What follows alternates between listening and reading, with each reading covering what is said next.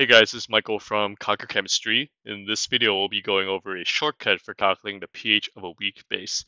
This problem asks us to calculate the pH of 0.2 molar C2H5NH2 solution. So we know this is a weak base because, well, it gives us the Kb value. Kb is the base dissociation constant. A strong base will not have a given Kb value. Only weak bases have a given Kb value. Also, if you see a compound that ends in NH and is neutral, it's most likely going to be a base. The way we're going to approach this is with this shortcut, this equation that Kb, the base dissociation constant, is this equal x squared divided by the concentration of the base. And then we can solve for x, and that's going to equal the hydroxide concentration, and then we can move on to pOH and pH. Let's see how that applies to this problem.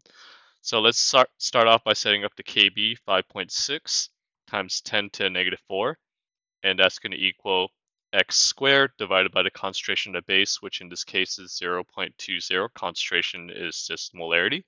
Then let's cross multiply. So let's move on to the calculator right here. We'll do 5.6 times 10 to the negative 4. We're going to cross multiply by 0.2, and we get that. Then next, after we get rid of the 0.2 by cross multiplying, we're going to take the square root of both sides. And taking the square root of both sides is the same thing as raising the answer that we got to the 0.5 power, and that gives us our x value, that x is equal to 0.0105, which is just going to equal the OH concentration. I'm going to go back to full screen. You can see that x equals OH. Now we're going to solve for the pOH by taking the negative log of that.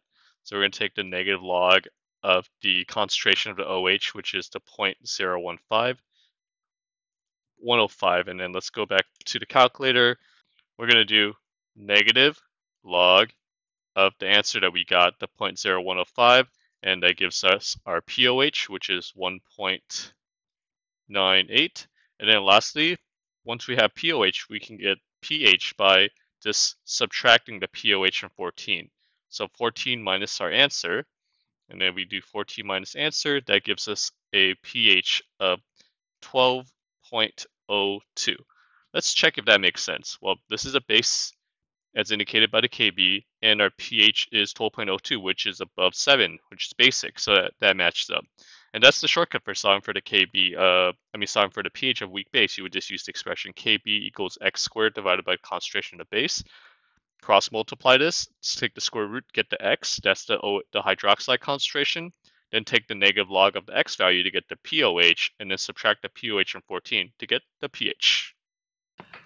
If you want to learn how to ace chemistry, if you want to learn what's the best way to study for this class, if you want to learn some neat tricks and tips to take into your exam and do better on them, then you should head over to my website and get this free guide, 12 Secrets to Acing Chemistry. You can head over to www.conquerchemistry.com/chemsecrets.